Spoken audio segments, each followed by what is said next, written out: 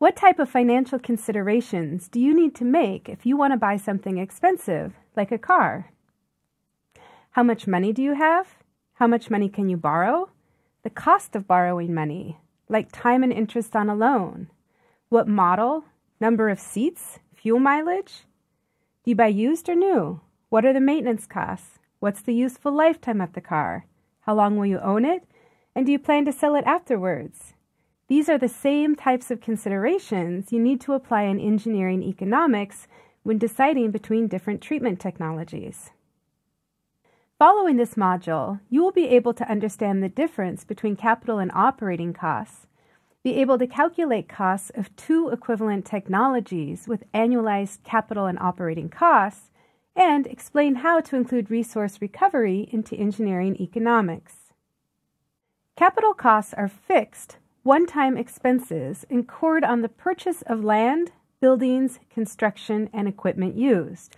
So, for example, if you wanted to build a treatment plant, it would include the cost of the property and the construction of the entire facility.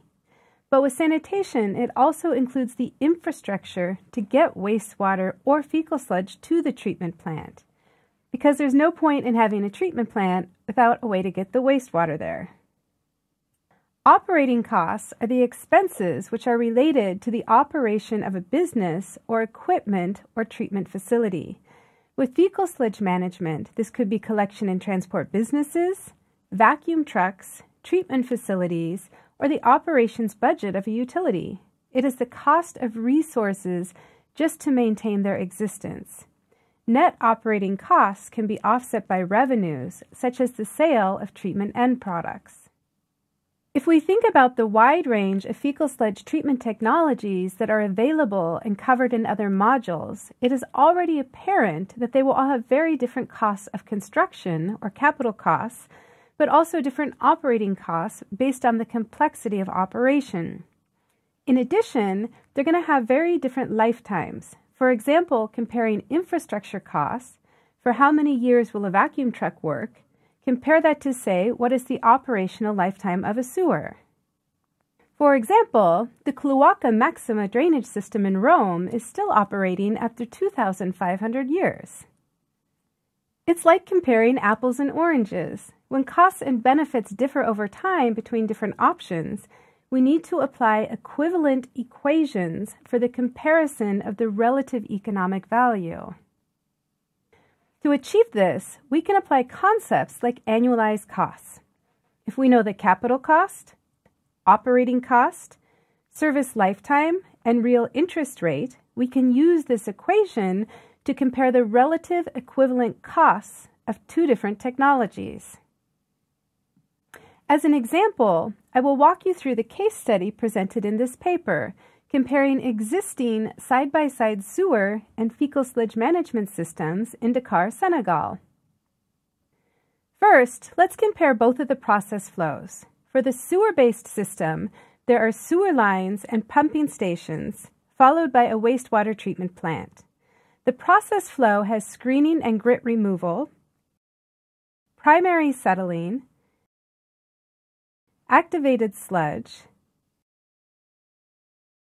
clarifiers, with the effluent going to tertiary treatment with some water reclamation at a neighboring golf course and the remainder discharged to ocean. The solids go to anaerobic digestion with some of the remaining solids sold to public works for use in greenways. The fecal sludge management chain has septic tanks with vacuum trucks for collection and transport, with settling tanks followed by drying beds. The effluent from both the settling and drying beds goes to the activated sludge treatment in the wastewater treatment chain, and the solids from the drying beds are also used in greenways. These are the stakeholders and financial flows that we considered in the evaluation. With the sewer-based system, we start at the household-level user who pays a sanitation tax to ONAS. ONAS is the National Sanitation Utility. The sanitation tax is included as a drinking water tariff to fund the sewer-based wastewater treatment infrastructure. The end user of the reclaimed water and the treated sludge also pays a fee to ONAS for those products. With the fecal sludge management chain, again starting with the household level user, they have to pay for construction of their septic tank. They still pay the sanitation tax because it's incorporated in the drinking water tariff, even though they're not using the sewer. They also then pay emptying services from a collection and transport company. The collection and transport company then pays an unloading fee to ONAS when they discharge the fecal sludge at the treatment plant. And again, the end users are paying ONAS for the resource recovery products. All of the calculations, data, and assumptions we used are included in the supplemental information of the paper from this spreadsheet. For all calculations, a real interest rate of 5% was assumed for the lending interest rate, adjusted for inflation based on values used by the World Bank. To estimate annualized capital costs for the sewer-based system, we first had to assume lifetimes. For the household connection, we selected 20 years. For the sewer, we used a relatively conservative estimate based on PVC construction of 30 years, also 30 years for the pumping station and treatment plant. Then we needed to determine total capital costs. These information were obtained from ONAS directly from their operating information. Then we had to derive a number for the number of household sewer connections.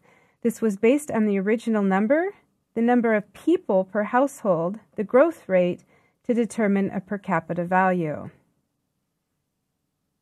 We then used the annualized cost equation to determine annualized capital values.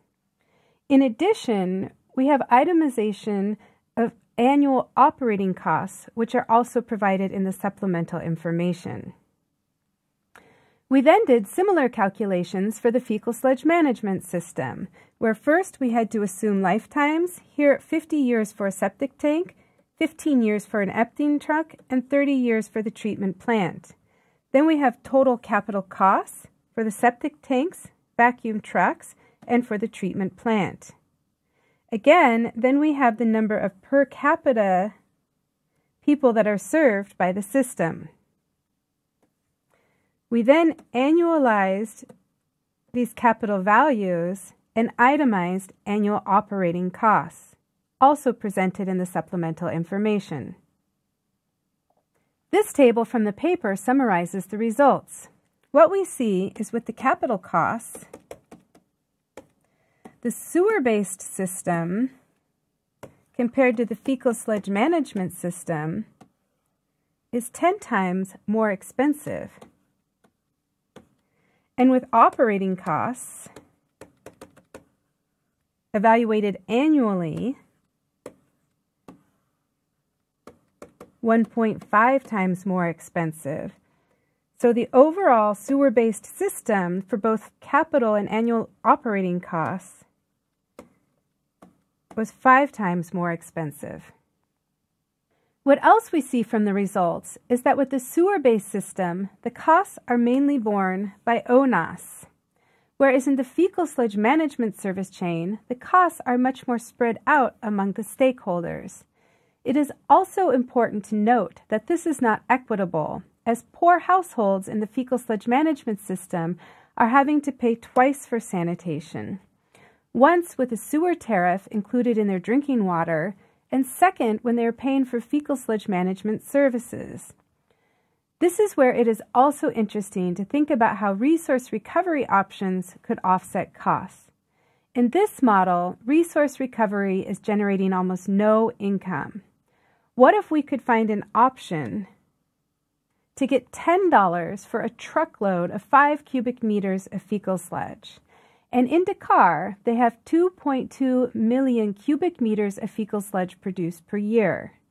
That would work out as an annualized cost of 8.8 per capita net operating gain, because it is something that could be brought in each year to offset operating costs. This could have a significant effect on the financial balance of the fecal sludge management system, making it close to a net zero total cost. Could this be used to reduce the financial burden to poor households? This is where reorganizing financial flows and thinking about business models comes into play. When applying this type of analysis, you also need to consider other complexities like inflation, taxes, depreciation, economy of scale, and salvage value, and also conduct a sensitivity analysis to evaluate the effect of any assumptions you made.